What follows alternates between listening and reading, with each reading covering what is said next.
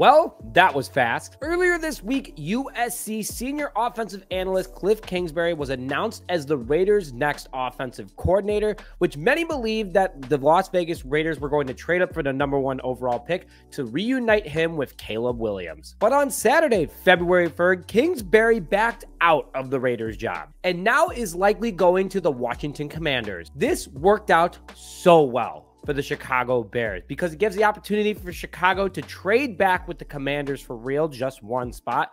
It could also, just with that one spot, allowing Chicago to get not only maybe Marvin Harrison Jr., but some mid-round picks and even a veteran. So I'm going to do what I did a few days ago with the Las Vegas Raiders, and I'm going to do two different trade packages today with the Washington Commanders, one involving a veteran, one not. This actually was a great move for Chicago the more I look at it. Hello, everyone, and welcome back to this episode of Just Another Year Chicago. My name is Nick Brody, and as always, thank you for tuning in. Before I begin the show today, if you want the Chicago Bears to trade back that #1 pick and get a haul with the Washington Commanders, make sure to smash the like button on this video, comment the trade that you would do with the Commanders, and I am giving away a Montez Sweat autograph mini helmet. All you need to do is subscribe to the channel, like this video, and comment which trade scenario you want to do or the trade you would do if either option isn't for you. So let's get into both teams' situation before the trade back. Currently, the Chicago Bears have about $49 million in cap. They're going to have to use that money to extend Jalen Johnson. Yes, they're going to make some moves, but still not as much cap as we had last year to make a lot of moves. Not a lot of room to work with, especially with what our draft capital has.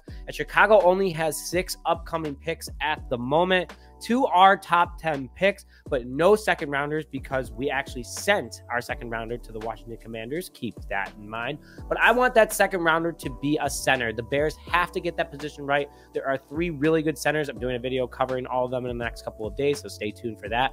But there are some really good centers in this upcoming draft, and Chicago needs to solidify the interior of the offensive line. The Commanders, on the other hand, they have 9 picks at the moment, including Chicago's second rounder that we sent from Montez Sweat. They also have the most projected cap entering the offseason with more than $83 million. So Washington has 9 picks. They have some areas of need they need to address as well. As long as having the most money too, they have a big possibility to be able to rebuild this thing fast, and having Caleb Williams would just make that even faster in theory for him. So let's do some trade backs today. Now keep in mind that teams that are in the top 10 are rumored to need to give up at least 2 first-round picks to move up with the Chicago Bears. And moving one spot, it's not just a pick swap and another pick like usual that you guys see. Some teams are going to come offering Chicago 3 first-rounders, 3 second-rounders, a veteran, just tons of crazy trade packages that we've seen going across the web so far.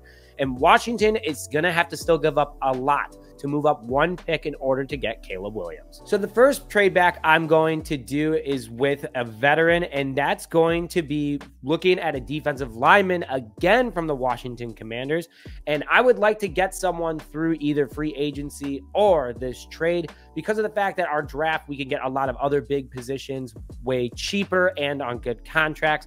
But I am taking Jonathan Allen, defensive tackle from the Washington Commanders in this trade package. Would love to pair him again with Montez Sweat because those two ripped it up. The 6'3", 300-pound, 29-year-old has 2 years left on his contract. And last year, without any help, even after Montez Sweat left, he had 53 total tackles, 19 quarterback hits, 10 tackles for loss, and 5.5 sacks as a defensive tackle up the middle. We would have to owe him an average of $22.5 million on the cap the next 2 seasons. He is 29, but he's in the prime of his career.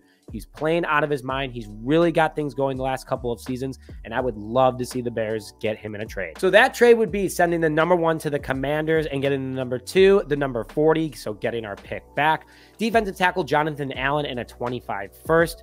You're moving up 1 spot, but again, people like the Raiders and the Falcons could send 3 years worth of first, veterans, multiple mid-round picks. So Washington is going to have to do something to make the Bears answer that call. It addresses the need of defensive tackle for the Chicago Bears and pairing him with Montez Sweat, allowing us to get a young edge rusher maybe with that 9th overall pick.